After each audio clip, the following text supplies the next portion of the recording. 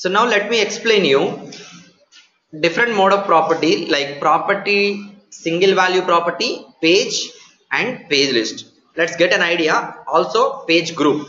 We are going to work on page group going forward. Just to give you a brief idea about single value properties, page list and page group. Okay, look at here. So when you create a new property in PRPC,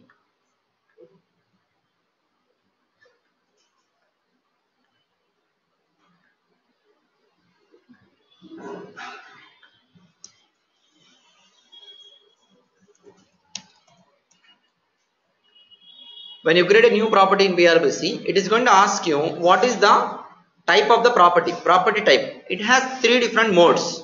Let's talk about advanced later. Now coming to single value property. If you choose any of the property type under the mode single value, that means that property can hold a value. That's it. Okay. So that is what a single value property. Single value property means it is going to hold a value. This is clear, we have worked on this. Now coming to page. So page property is something like this. So this is page property where you see expand icon. So page property refers to a class.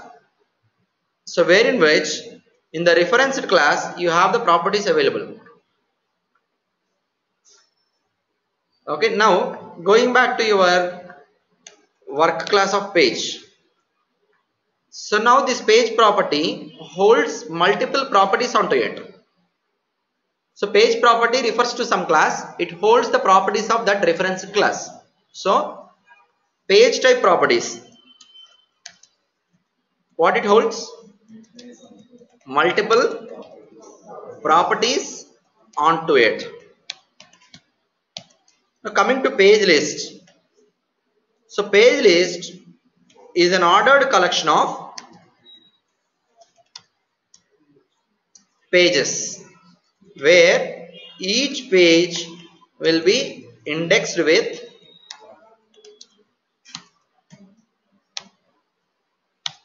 n. Okay, so on n. So similarly, you look at here, page group. So it is unordered collection of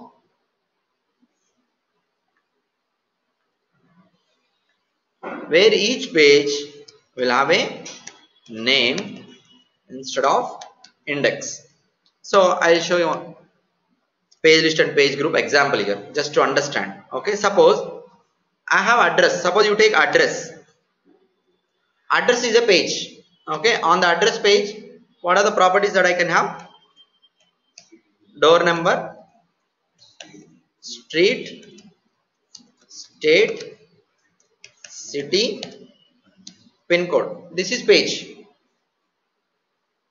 Now I want to hold addresses of, I want to hold different addresses. Okay, what are different types of addresses that we have?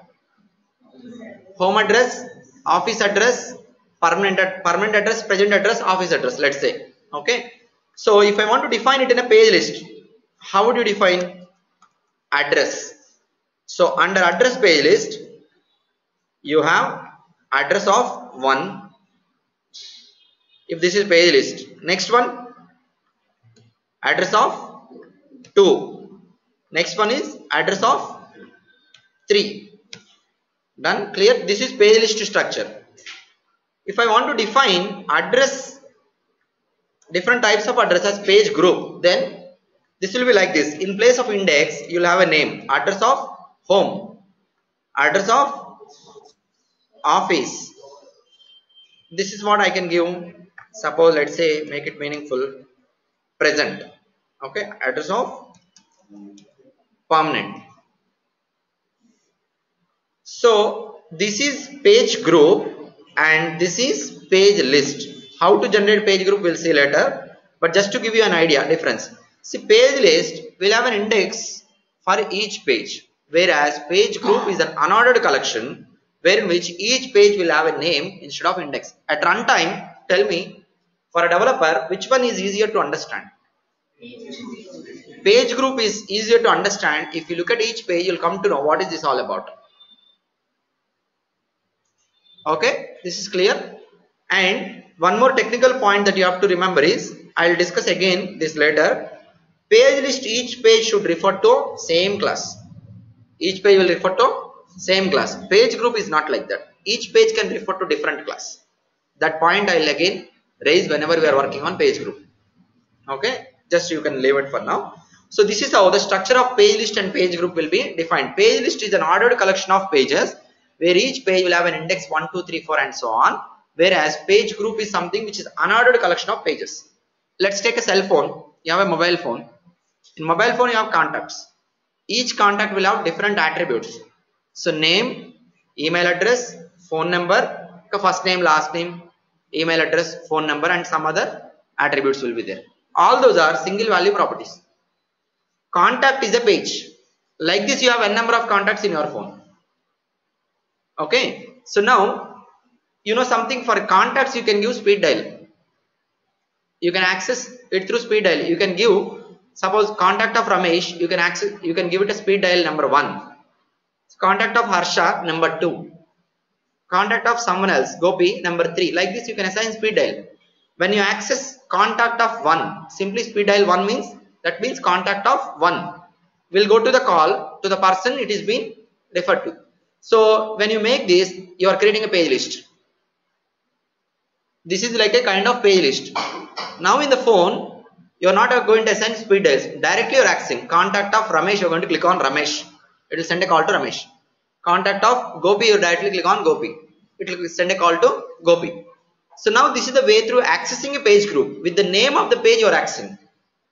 So if you consider all the contacts as a collection of different pages, so assigning speed dial to each contact you will access through index 1, 2, 3, 4 and so on. That is kind of page list. So if you are going to access it directly using page name, contact name, you open the contacts, click on contact name, you are accessing it using the name of the contacts page. So that is kind of page group. So which one is easier to understand in these two?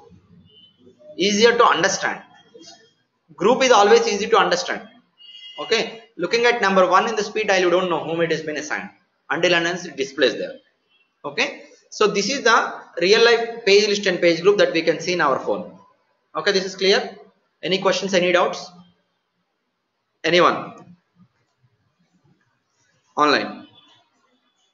Okay, if you're good to go ahead, this is about OBJ browse that we have discussed today, and page list and page group, just to give you just an idea. We did not see page group now, we'll see that later. Okay, technically where to use. Okay, so okay.